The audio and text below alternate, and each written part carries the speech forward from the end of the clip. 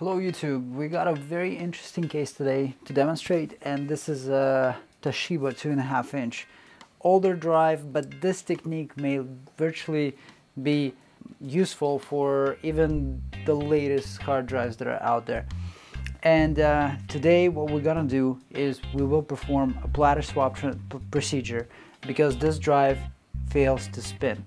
So the test that I would normally do to check the function of the drive and find out why it's not spinning would be by performing a couple of simple acoustic tests and maybe give power to the drive, which is probably the most important part. So right now I have my PC3000 Express set up in a way that our parallel ATA is set to in line with SATA 2 channel. So that's the one I'm gonna have to disable the power cable from.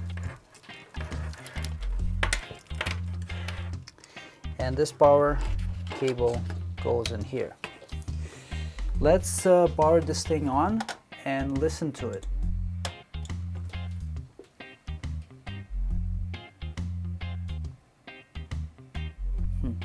Doesn't really make too much noises, but I'll bring it closer to the mic and power it on again.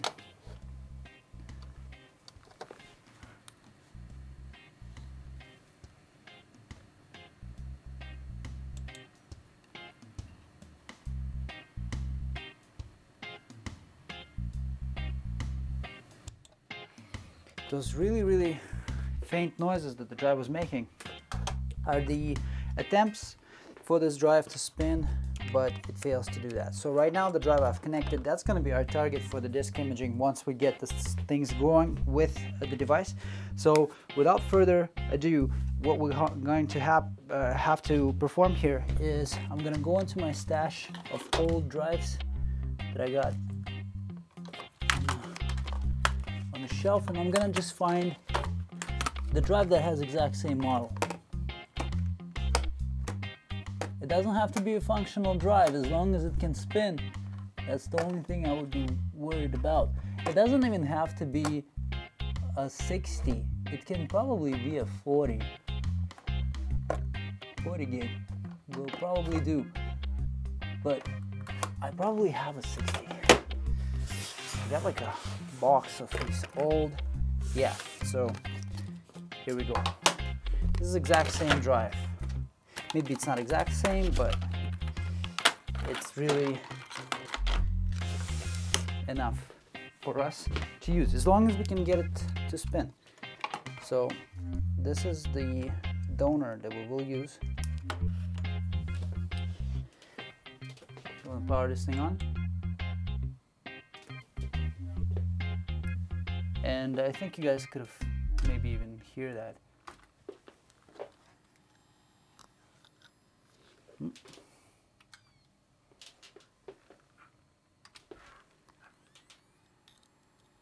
That was the sound of spin up. That's all we care about. Turn it off. I'm gonna put the jumper settings for Toshiba. Just a second. It's been a while since we had one of these in the lab for recovery. Just want to make sure that we get, yeah. Okay, so this drive spins, and this one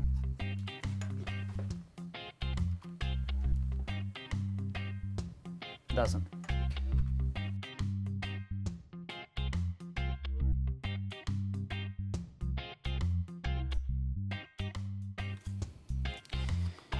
Before I get into it, I should probably mark them. Add a little sticker here, with the stickers on the donors right here. So I'll put a little D for the donor, and I'll put a little S for the source.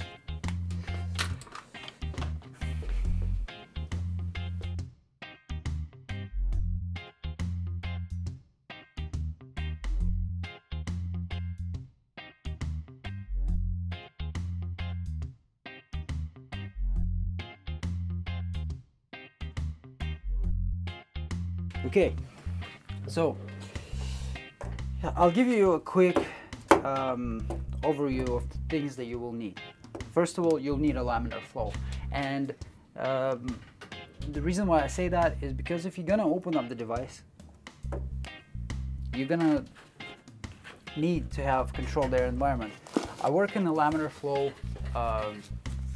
streamlined cabinet when I work on these cases, and what that does is the part on the top up there, it's got a built-in HEPA filter in it that blows the air into the box through the impeller. That's powerful enough to actually push enough air into it so that all of the contaminated air that is in the enclosure will start to come out from here. So after having this thing running for about a minute or so, we will have perfectly good environment to work on exposed hard drives. So when I turn the fan on, it will actually be pretty loud, so you guys may hear a little bit of a noise on the background. So I'll give you a quick overview of what's going to be involved in this data recovery. I'm going to bust a myth about having, you know, top of the line high precision tools. Yes, it's nice to have them, but they don't always have to be top of the line. They don't always have to be cutting edge. They don't have to be super expensive in order to get the job done. You can get it done literally like this job. If you have access to laminar flow, if you have access to disk imaging equipment, you can get this done for under $5. And the tools that you're gonna need are all right here, okay? I have my tape, and I got this thing. This thing is basically a shrink wrap that you would use to coat your exposed wires with, and the cost on it is $2.69. This thing, I had it since 2005. Well, we go through these quite often, so but they cost nothing. You're also gonna need some compressed air. This is a really good brand actually, and this compression inside of this can is really good to blow off all the little things before you seal up the device.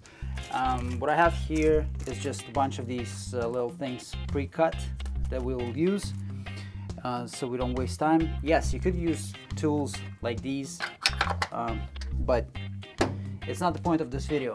We will do it on the budget today, and I'll show you guys that the budget can also work and can also do some pretty spectacular things. So this drive that's marked with the S is the one that we're gonna need to fix. This drive that is marked with the D is our donor. We don't care about the parts inside of the drive labeled SD. We don't care about the board, we don't care about the discs, we don't care about the heads. We're gonna take all that stuff out. We're only gonna use the chassis from this drive, and the chassis has to be used because the motor is what most likely had seized. These older MK GAS models of the Toshibas had this issue with bearings failing left and right. It's a really outdated drive, and the problem is most likely not common for anything that's been produced in recent years, but it's still worth showing, because if the platter swap needs to be done on a modern drive that's 2.5 inch, chances are it can still use the same principle of work that I will demonstrate right now. So I'll turn this thing on. It may get noisy, so I'll probably won't do much talking, but I'll go straight to it. We'll disassemble this, we'll gut it, we'll just leave the bare chassis ready for the transplant. And then all the parts that are inside of this drive will carefully be moved over into this guy here. First thing that we would like to do though is actually, before we gut this, is open up this device and make sure that the heads are not stuck, because if they're stuck, it might be actually a much easier fix.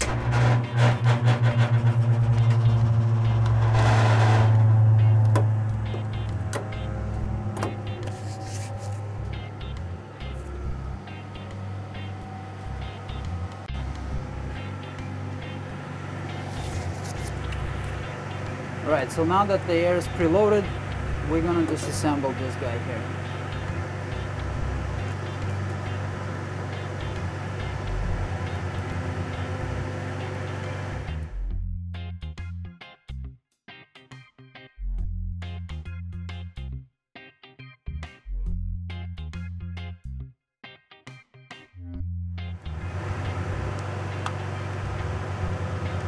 Now, right now, if the head is on the platter is on the platter surface, I'm not going to be really surprised, because if the motor stops spinning while the heads were on the platters, that's where they're going to be. So, in order to find out whether or not this motor is bad, we're going to have to reposition the heads into the parking spot, and then actually turn the spindle and see if we feel any resistance. If we feel any resistance that the bearing has trouble spinning, we can be rest assured that the power that this drive is getting, the 5 volt that this drive is getting to rotate, is not going to be enough to keep it going.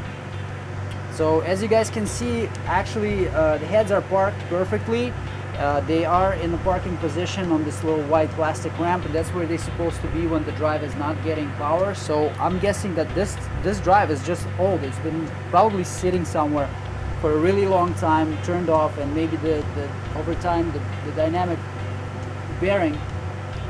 fluid in the bearing dried up or something, got to a point where it's really stiff. So like right now, if I'm trying to turn it, it doesn't even move. Like it starts turning, but I feel a lot of resistance. Like there's a lot of resistance. This should be silky smooth. Okay, so this is actually as perfect of an example as I could have imagined for this case. I'm gonna say that 99% chance that that drive will be recovered and it will work almost like new, well, at least long enough until we image it, that we'll get this drive recovered with resources for under $5. The rest was just at our disposal, tools that will help us with the imaging process, tools that help to keep the dust away from this drive when we work. But maybe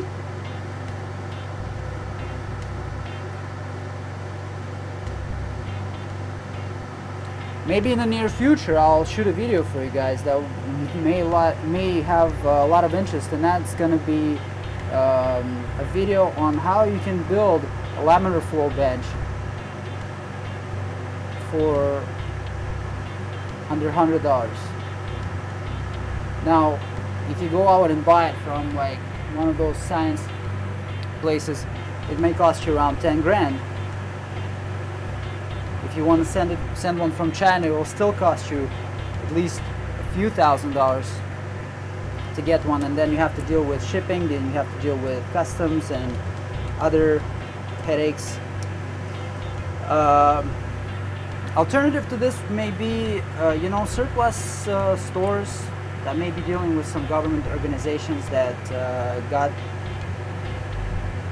laminar flow benches in stock.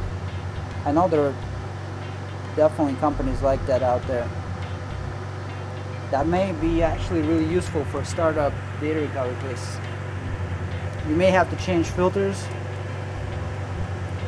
but with good cleaning, those stations can be very well reused. I'm not sure why we're disassembling this now, but it's not like it's going to have any effect, but I just want to set this aside for now, because we need to have this drive fully prepped before we do any transplant work on the drive that we're trying to recover data from. So, as I said, we don't really need to worry about much with this drive here. So all of the entire drive will just go straight into the recycle bin, including the discs, including the heads. Well, I'll extract heads carefully because they may still be needed, although I doubt it. If the heads in this drive were not in parking position, I'd say we would really need to keep the heads. But I think the heads in the original drive, they will be just fine.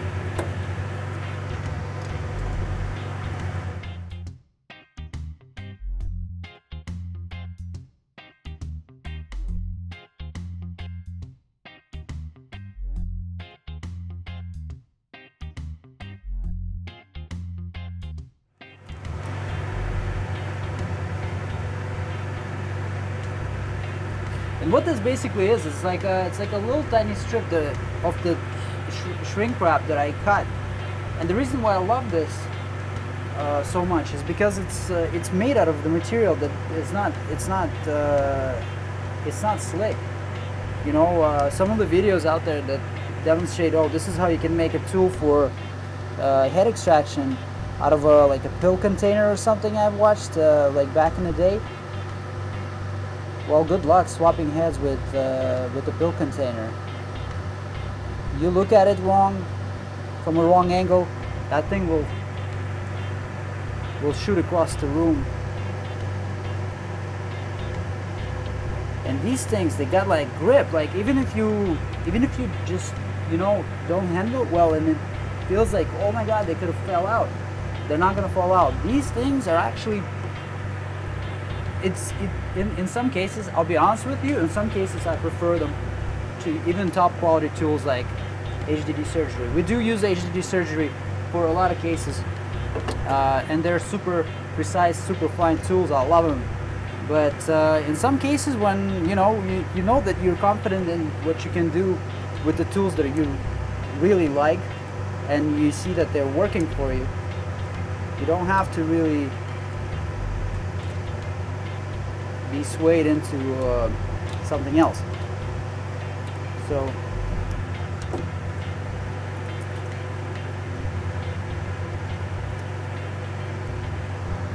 the ones with the washers, they will be holding the board. The ones without the washers are holding the actuators. I don't know why I'm really so careful with that drive right now, because it's all going to be taken apart in like literally no time.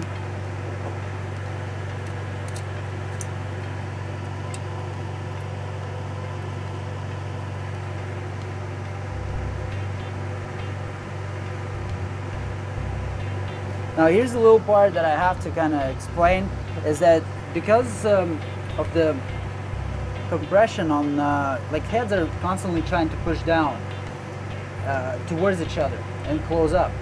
So that little spacer goes in between to kind of keep them separated, right? So different drives would have different distance between the heads, and you need to find really like the optimal spot where it doesn't force the heads to go too far apart, and doesn't let them to close either. So it's kind of like the golden middle spot where you have to find it and just dial it in. And to do that, the best way, I'd say, you just put your eyes in a level with the head assembly and look at it. If it's straight, as the heads continue to come out towards the end of the parking ramp, that's where you want it to be. And while it's still on the parking ramp, it's safe to do some very careful adjustments. But again, it has to be done really, really carefully. When the heads come out, they can be as close to be touching each other without actually touching each other as possible. But you definitely don't want them to be too far apart, because there are other things in the parking ramp that can actually cause damage if you have it set up that way. Again, if you have any questions, post them in the comments. I check all my videos constantly and I reply as soon as I get a chance to.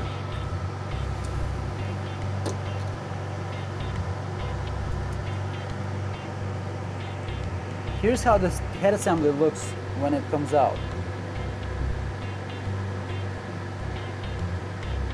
I hope that you can see that.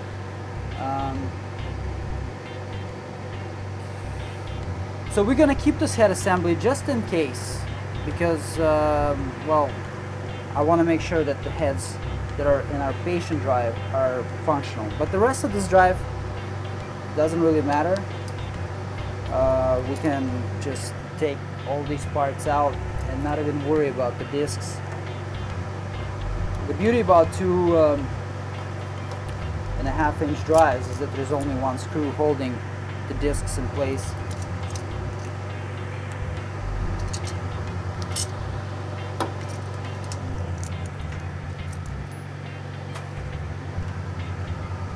Okay, so this is how the motor should be rotating. It's very, very smooth.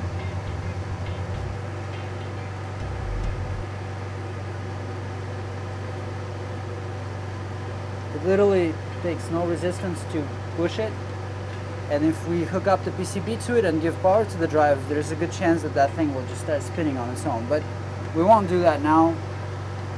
We'll just keep it with the lid closed and sitting right here. Okay, this is where the fun begins. We have to basically take all of the guts from this drive and transplant them into that chassis there. So heads, magnets, this little piece, the parking ramp, and the discs themselves that have the data on them. So we already removed all the hardware that's holding the head assembly and the actuators. So I'm just going to take the magnet off the top. And the parts that we're going to be reusing, I'm going to be placing them on this side of the table.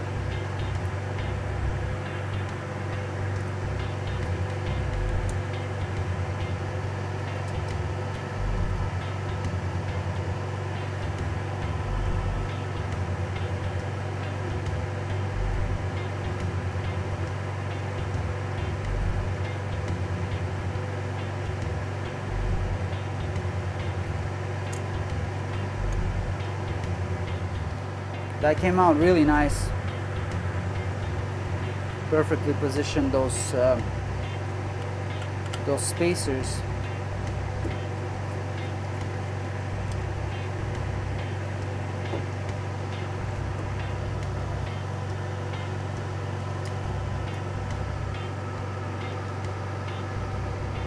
Perfect gap in there. And set it there.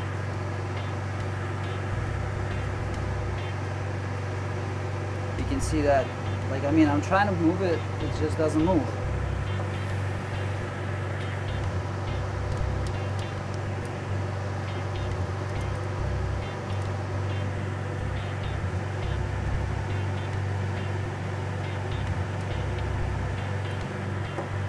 Okay, now the delicate part.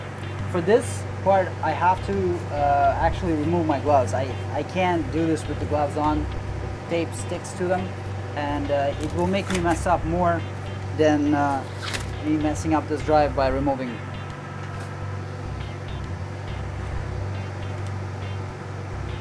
the gloves.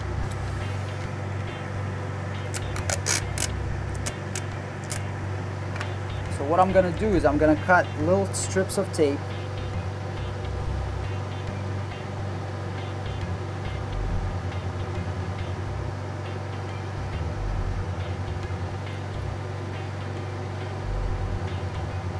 And the tape will be put on the edge of the disc surface.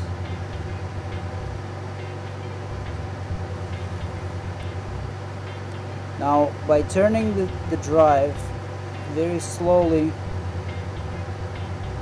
I'm making sure that the tape gets applied on all of the sides. Okay, right here, the tape began catching something, so I have to touch it up a little bit.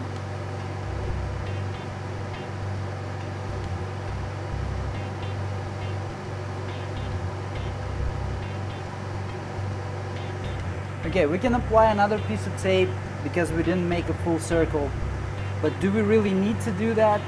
Not really. As long as we got 180 degree going through the center in the flat line to something to grab onto, we got a good connection.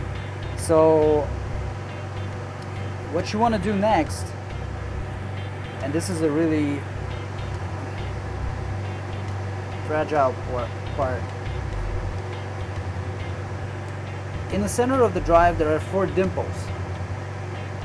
Okay, we don't want to push onto the side of the disc, not to cause any movement in the X and Y axis. So, but we also need to apply some pressure to the spindle so it doesn't spin, because right now if I put a screwdriver in there and turn it, the drive will actually rotate.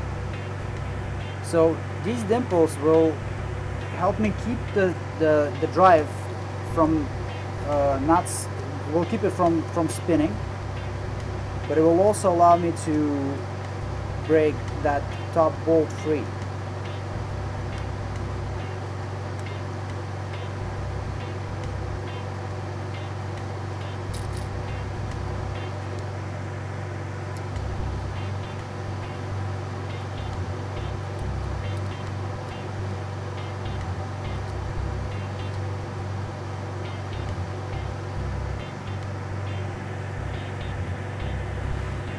Okay, so this is what we end up with.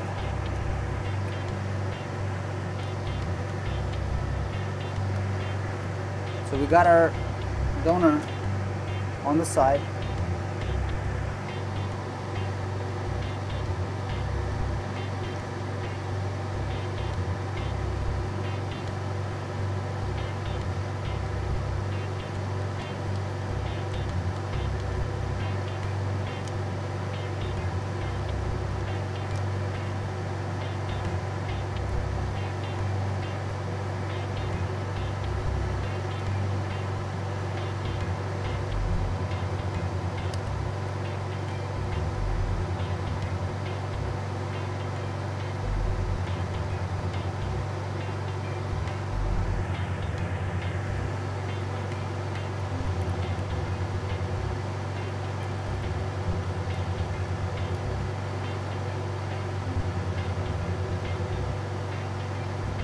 Now those dimples have corresponding holes in them that are in the spindle itself. And as you can see, the top washer also has 4 holes in it, so they need to basically line up. Okay, so we just did that.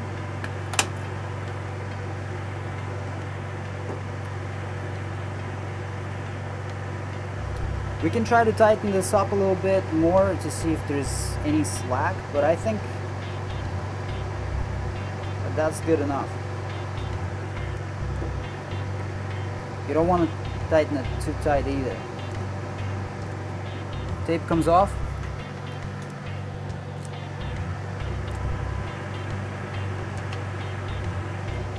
And this is our old spindle.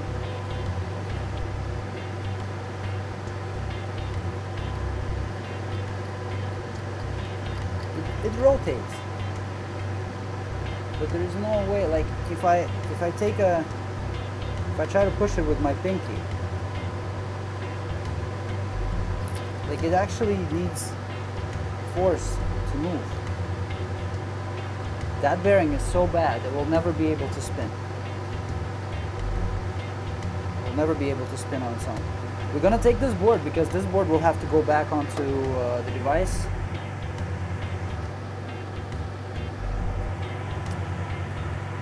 Just like everything else that came from the donor and the original device also.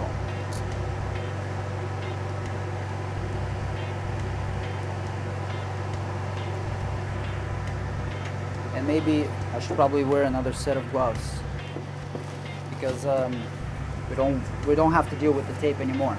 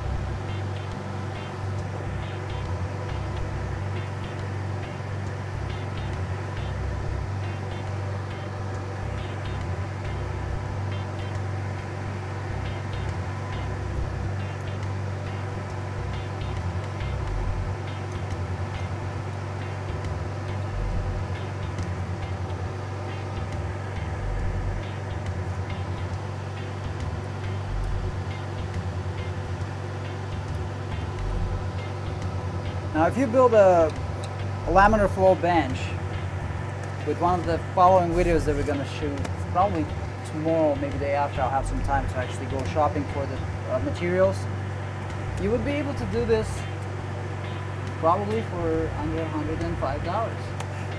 But you will still need some good imaging equipment. Unfortunately, I do not have any on-budget expertise with tools like that. We only use data extractor, which is the best of the best that you can get for imaging.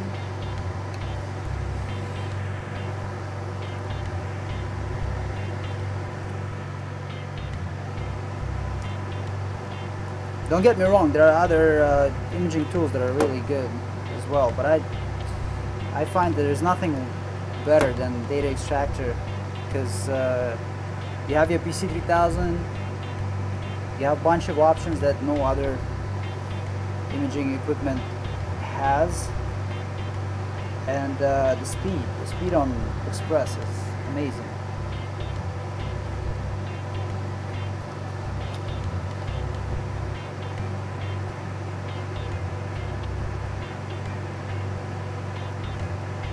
Not that it would really make any difference for this guy, because that's an old drive. The speed on this drive is probably can handle UDMA 33. The board from this chassis needs to come off. We can't use that board. Maybe we can actually, because it's an older drive, but there was nothing wrong with the board. I know for sure that it works, because we heard noises that were coming from the device, and we tested the spindle, and we could clearly see that it's broken. I'm actually very excited because we're getting close to resolution. Let's see if we can get it done within half an hour.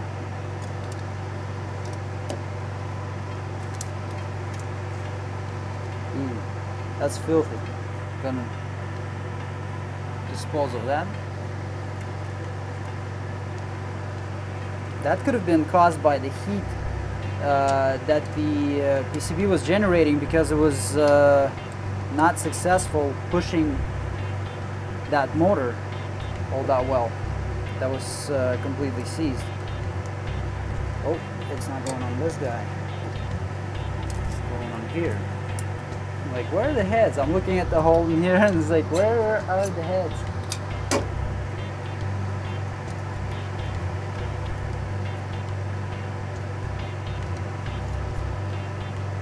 Alright, we're almost done. I just got to put this board back on and fire this thing up.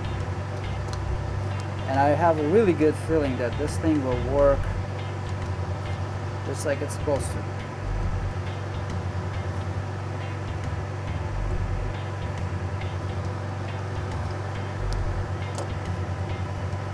Okay, you can see this is the S drive that we marked.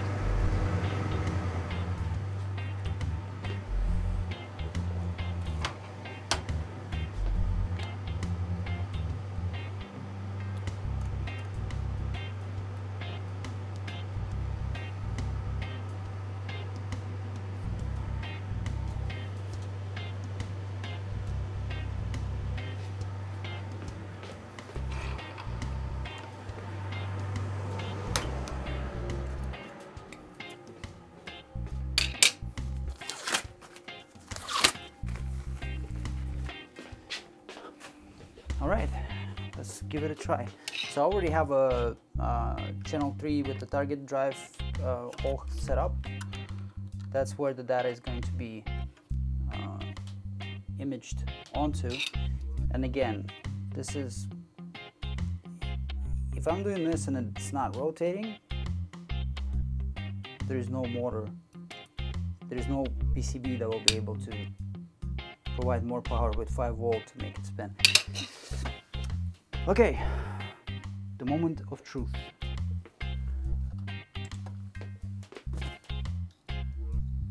Spins, calibrates. What else can we ask for? The drive, I just tested it on a different machine. We have a few of them here, and I figured out what the issue was.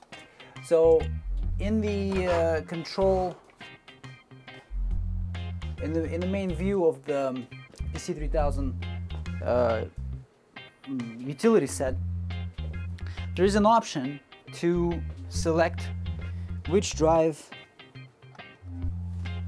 is gonna have the cable select settings.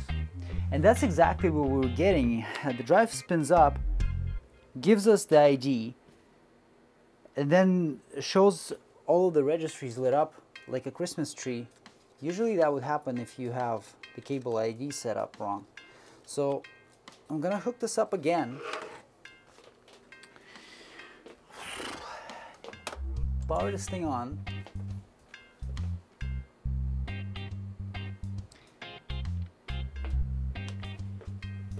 And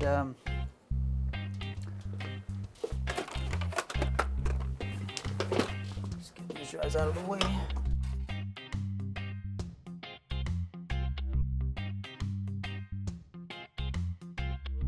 Right now, all of the registry lights up here are lit up. I'm going to turn it off. Instruments, cable select. We're going to select it for the parallel ATA 1 channel, which is the one that we're using. And right now we only get 2 registries. So if I'm going to hit auto select for the utility, it automatically detects that this drive is a Toshiba and picks the correct 25 GAS family. We're going to fire this up. The drive gets in, my battery is flashing that it's dying. I'm going to go into sector edit and look at the first sector. This is our boot record, looks perfect to me. You can skip through the sectors. So 609S. 9S. Parallel ATA 1 is the source. SATA 2 is the target. Finally, we're in. Here we go. This is after a platter swap with literally $5 worth of materials involved in the process. That may take like an hour at least on this old 60 gig drive, but you get the point. It's working, and it's working pretty good. Subscribe and like this video.